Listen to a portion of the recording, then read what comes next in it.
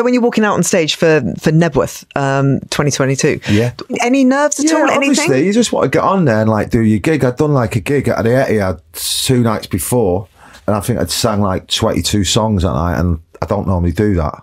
But I wanted to give the kids value for money, so I normally do 20 songs. I might have pushed it a little bit, so I was a little bit like, hope the voice holds out, but not hanging about with 70,000 people and giving it the big one. I can do stood on my head, you know what I mean? Hopefully you just sit there and just go, God, I hope the voice sounds all right. And I sort of always sit there and think, if I can get to the 10 mark, like the 10th song and that, then I'll be fine and that. But sometimes you look down and you get to the second song and you're thinking, this is going to be a long night, man. So I got to the 10 mark on both nights and it seemed to go all right, you know what I mean? But nah, I never get nervous, ever.